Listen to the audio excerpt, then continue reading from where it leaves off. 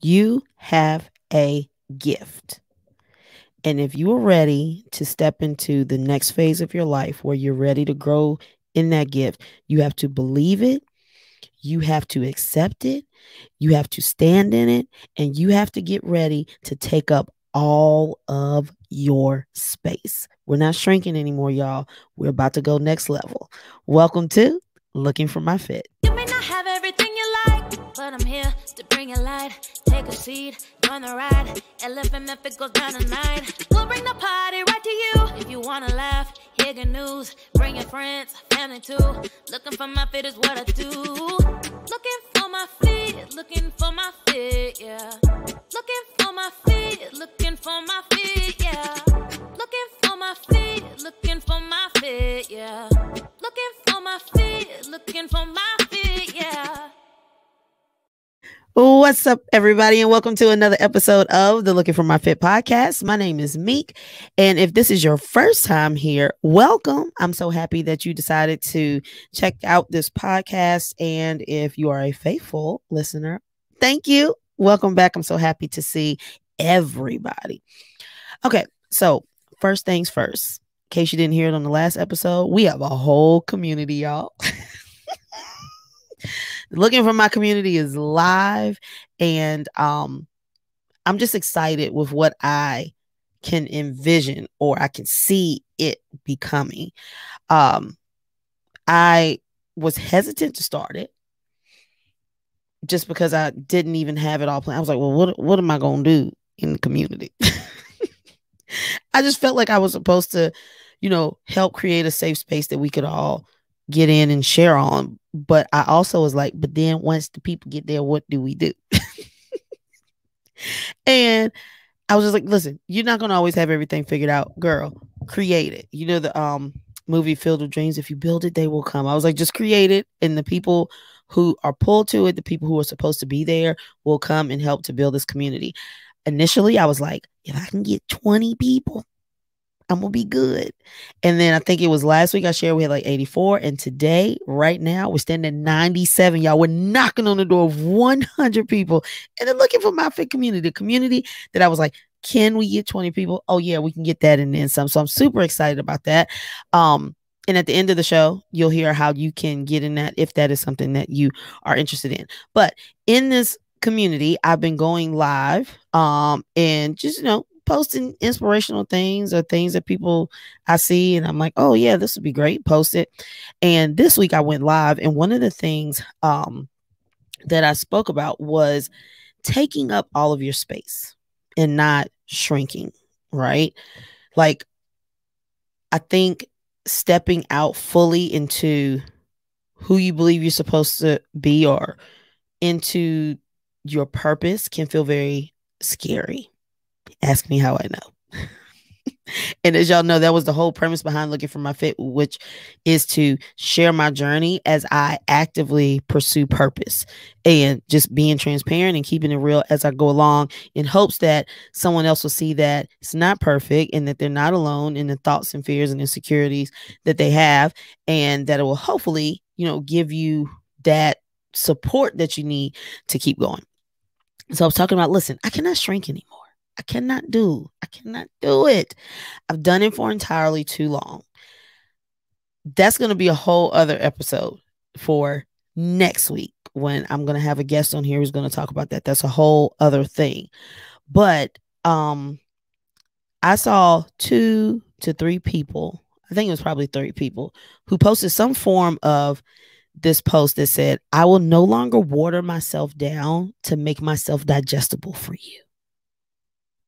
And then my favorite quote with that was, let them choke. just let them go. It's one, here's what I believe. I believe that part of it is 2-part. One, I'm 42. And, I grew up where people were most definitely, Sportsmanship Award has been around a lot. That's what I was getting ready to say. And I think a lot of times we try to act like this is some new thing. Oh man, these people get participation awards. Listen, participation awards have been around. And the Sportsmanship Award has been around for a long time too. And a lot of times the Sportsmanship Award is very coveted. Now, I'm not saying that you shouldn't have good sportsmanship, but I believe that part of what, made you a candidate for the Sportsmanship Award was being humble. And if you're not watching me, I have on my air quote fingers because people misuse the word humble. And often people think or try to say that humble means you're really, really good or great at something, but you don't even know that you're great. That is not a good thing. Why do you want somebody to not know that they are great? I'm utterly confused about that at this age. I do not understand that. So I believe humble is knowing that you're great, celebrating your accomplishments fully and wholeheartedly without the intention of trying to make someone else feel bad. Now, I say that is not your intention. I'm not saying that people won't feel bad about your accomplishments, but if they do, that is their issue to deal with. I'm just saying, like, as long as you're not like, this is what I did, you suck because you couldn't do it. As long as you're not approaching it like that, where if you're just like, listen, I've been working hard. I have been really putting in the time to get great at this. And y'all, I am killing it. That's humble to me. I'm not now trying to put you down. I'm celebrating me. And there is nothing wrong with that. So I think that is part of what a lot of people are coming up against. That's part of it. The other thing I think that people are coming up against is a need to be validated by others. Say that again. I think the other thing that people are coming up against is the need to be validated by others. And I'm going to share an example. But first, let me tell you where this, I had a pivotal moment. I've talked about it before, that program that I was in called Purpose to Platform. And Patrice Washington had us doing one of the sessions that we had. It was like, everybody grab your pen. And I need you to, whoop, and I'm hitting my head if you can't see me, validate yourself and stop waiting for other people to validate you. So if you're looking for validation, go ahead, pick that pen up, boop, validate it. Okay, it is so. Validation, and yes, y'all, I took the time to really look it up about what valid. Valid is saying that something is true. That's what it means. When you're validating, you're basically trying to find a way to prove that something is true. And so when you are seeking validation from someone else, what you're essentially saying is, hey, listen, can you tell me if this is my gift? How is somebody else going to tell you what your gift is? You have to know that you have a gift, and your confidence in your gift absolutely, positively cannot come from the validation of someone else. It cannot. I know someone, and let me preface this. If you are in my inner circle for real, my circle is full of people who genuinely love each other enough to support each other when we're right, and love each other enough to question each other and check each other if we feel like somebody is in the wrong. So my circle is not full of yes men, yes women. But with this particular situation, this person is not there. We haven't built that type of relationship. Like, we like each other. We're absolutely cordial. Not cordial, but we're nice to each other, but we're not on that level. Now, I say that because if this person was like in a circle, I absolutely would have asked these questions. I do hope that the person is listening and that they do not know that this is them. No, I'm joking. I do hope that whoever needs to hear this will hear it, though. But for me, it's all about when somebody's in your circle, you know whether or not somebody can receive it. And then when you know somebody well enough, you know how to present information in a way that they can receive it. And that's the same for me. If you're not, approach is everything. And so I'm not saying like, oh, I have it all figured out and people can just tell me whatever. No, approach matters. And I value the opinion of the people in my circle, and they know how to approach things with me. And so because I don't know how it will be received, that is my only reason for why I have not, been fully vocal about this. But here we go. I know someone who is extremely talented in something. Extremely. I've watched this person put in the work to perfect their craft, to get better, to grow. The frustrating thing about watching this journey is they only feel good about their gift when other people tell them that they're good. And it is very hard to watch because I see the gift and all I can think is like, if you would just embrace the fact that this is your God-given gift and run with it, if the time that you use trying to get validation could be put into getting even stronger, your possibilities with what you want to do would be endless. It would be endless. I also thought this is probably how God has felt about me so many times. Like, Jamaica, you have a gift, girl. Please use it. But no, seriously, watching is frustrating because I'm like, listen, the gift is yours. You do not need to hear from other people that you have this gift. It is yours. And truly, how can somebody else tell you that your gift is indeed true, that it is true that you have the gift, right? I can give you, I believe that people's opinions and things that they have to say can give you confirmation.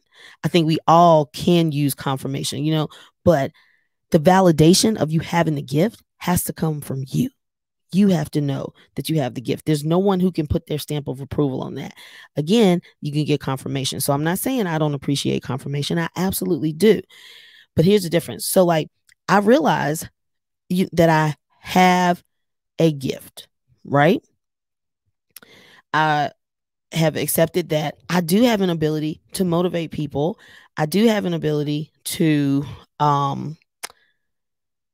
be transparent. I think transparency is a gift, and it's not something I knew I had before, but the more I operate in it, the more I see it, right? I don't need anybody to tell me that.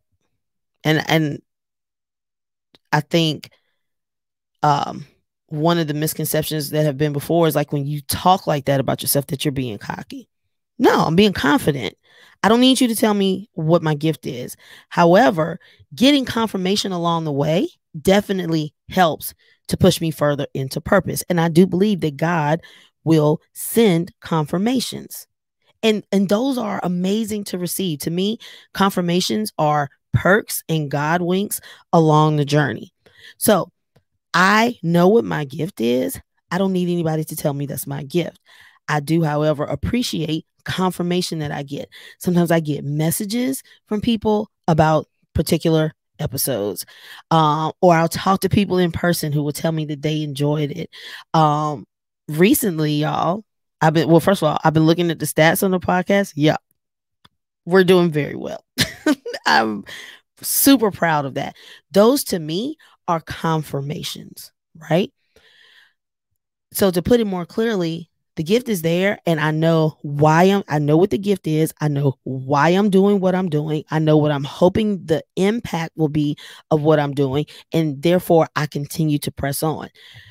Whether I get those messages or comments or see the stats, I'm pushing forward because it's my gift. However, the messages, the conversations, the stats that I'm able to see are confirmation to me that I am moving in the right direction with my gift. And so I think we just have to be mindful of whether or not we are seeking confirmation or seeking validation, because those are two totally different things. Now, let me also point out why you need to be careful about looking for validation, for people to tell you stuff. You cannot feel like you're only good when people are saying things, because somebody's not going to always say something, y'all. Here's how I know. I don't always say something to other people. There are so many people who I admire, who I am inspired by, who I follow on Instagram, whose posts I see, whose posts I share, whose posts I get inspiration from, who have posts that give me the laugh at just the time I needed it. Y'all know how many people I follow? And I see these amazing posts and things. I might click save on it so that I can come back to it. I may not click the heart. And it's not because I'm like, I ain't clicking the heart. I might not be thinking about it. I might be in heavy scroll mode. I'm scrolling. We scrolling. I'm reading. Sometimes I'm saving it. I might screenshot it. I might hit the little, looks like a little paper airplane. I might send it to somebody with the message like, girl, listen to this. And guess what? Those people have no idea the impact that they have on me. But I am so grateful that they continue to show up every day because I pull inspiration from them. And I'm so happy that they don't need me to tap the heart or to leave a comment or to send them a message for them to continue to do it. Now, again, I'm not saying those things are nice. They are. I appreciate the confirmations and the God winks that I get along the way. But even if I don't get those, I have to continue to push forward, knowing that I do have a gift and not needing the validation from somebody else to continue to move forward in it. You have a gift, y'all. You know what the gift is. And sometimes when we are scared, that's another part. Look, I thought I had 2. You have 3. Sometimes when you're scared, you keep putting it off until somebody tells you, yes, this is your gift. Yes, go for it. Who's going to know better than you what your gift is? Can other people see your gift? Yes, they can. Can people help to give some confirmation that you are operating in your gift? Yes, they can. But can somebody validate your gift? No, they cannot. No, they cannot. You can validate that. God gave you the gift. God gave you the vision. And people are not always going to see what it is that you're able to see. Also, let's also keep in mind that sometimes when people are not in a healthy state, mentally or emotionally, people will see your gift and people will try to do what they can to try to blind you from seeing your gift. That's really, really why you have to be careful about seeking validation. Because if somebody is not happy with themselves, if somebody is in an unhealthy state of mind, emotionally and mentally, they can intentionally try to make you think you don't have a gift. And they intentionally try to water you down because they need to feel better about themselves. Ask me how I know. Personally, I will tell you. I'm going to be real. I have some stories I could share. And even though with this podcast, I'm like, I want to be transparent. There are some things I don't talk about, not because I don't want people to know, but just because I don't even want to give certain people the energy. I don't even want to give them, the excitement of being like, see, no. I will say this though. I have straight up come up against some people who not only I could see that there was opposition and they wanted to try to bring me down, but who straight up told me, I'm not even lying to you. Oh, you're not this. Oh, you're not that. Straight up. And so if validation from others is what I have been seeking, this podcast wouldn't even exist. Because everybody is not going to be cheering for you. Everybody is not going to be rooting for you. And don't let that discourage you. Don't go into, with the expectation that people are going to come up against you. Just go in aware that it's going to happen. Not looking for it. We ain't expecting, when you expecting something, you're looking for it. I ain't looking for you. Well, no, you don't have me in that space. I'm just aware. So when you come popping out, I'm not jumping. I knew you were there. I knew it could happen. And so I'm not thrown off my game when it happens. So if your hesitation to step into whatever it is that you were supposed to be stepping into is because no one has told you, then you're not going to step into your gift. You're not. You need to tell you need to get quiet. You need to spend some time with God and say, God, help me to see how you want me to be used. Help me to see what it is that you want me to do. But what we cannot do is go running to others to have them validated. You are amazing. You are dope. You are unique. And what you have is for you. Okay. And I need you to stand in that. I'm standing in it. Y'all, I'm telling you, this growth journey has been crazy. And I have, again, most definitely come up against some opposition. But the beauty is being aware and knowing that it will come.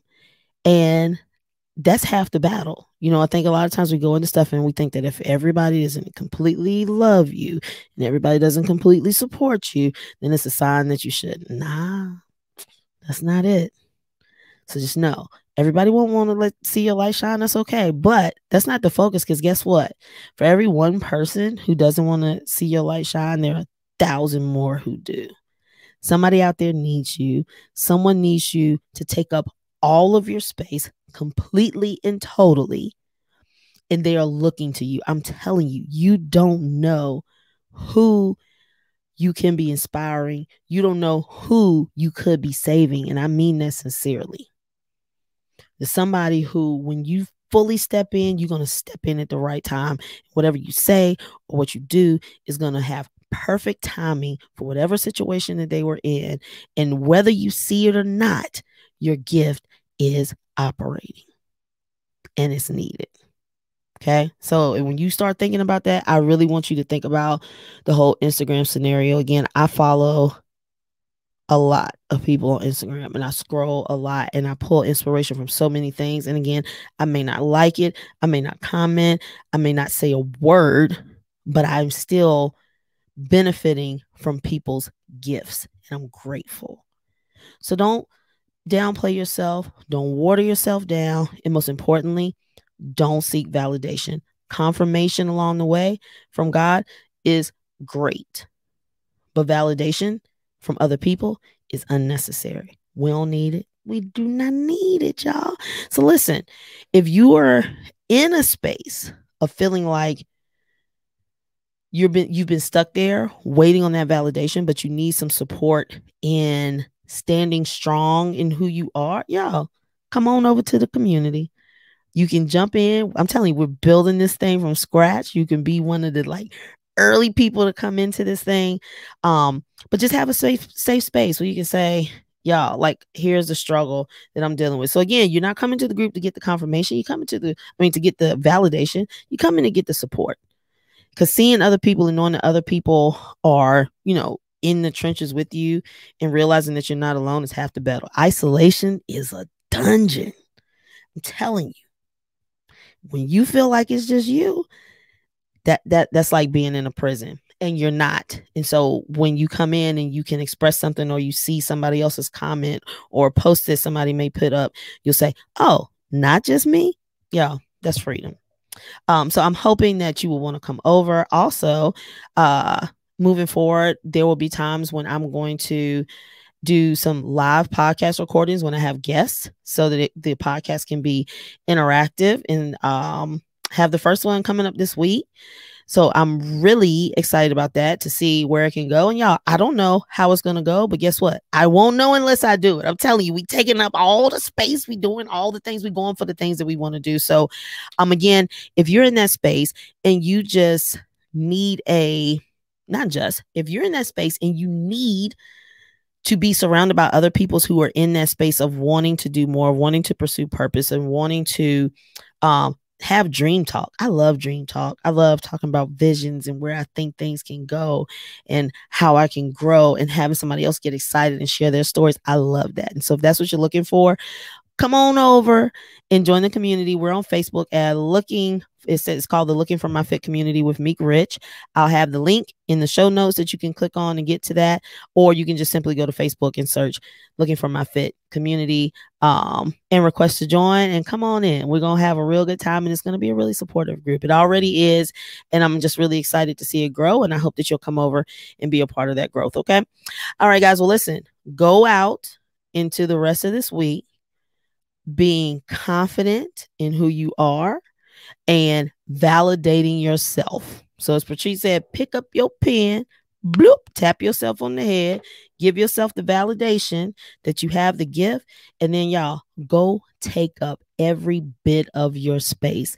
God is not small. He is in you. He did not make you to be small. He made you to be large and in charge, and I need you to go step in that fully, okay? All right, guys, until next time. Bye. Y'all, I am so excited about this community, and I really hope that you'll decide to join. You can join by clicking the link in the show notes, clicking the link in my Instagram profile, or simply by going to Facebook and searching Looking for My Fit community with Meek Rich. Hope to see you there.